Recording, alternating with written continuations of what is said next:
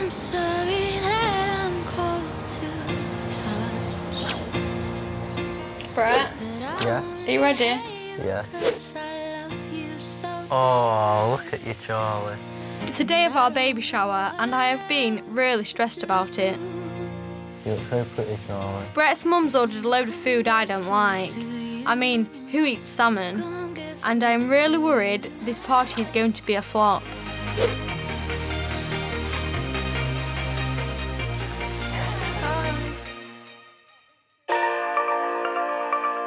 Looks so nice. I didn't think it'd look this nice. I'm really pleased that you like it. It's been a bit stressful, hasn't it, for all of us this week? I don't know why I ever doubted them. This party is stunning, and Jane and my mum have done an amazing job. Look at this salmon. I'm dead proud of this salmon.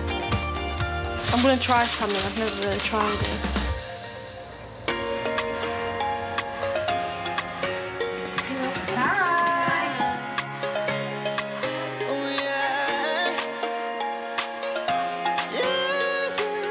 What's it say? Glad to be. Show a picture.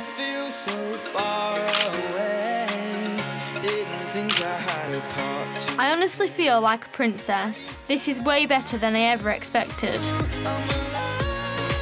Brett wants to make a speech. Come on. It might be easier if I just say it while looking at you, so then I don't get like a bit shy. I'm grateful for everyone coming and like all the effort you've made. I know my mum has been a bit stressed this week, and Tina. Thank you for coming.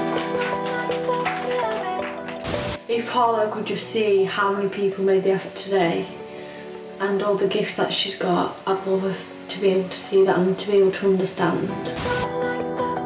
I feel really guilty because I know I've been impossible to live with.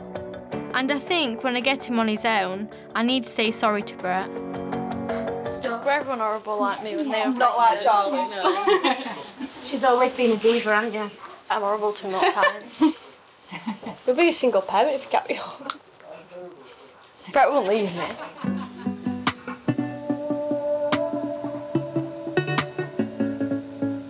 Wouldn't.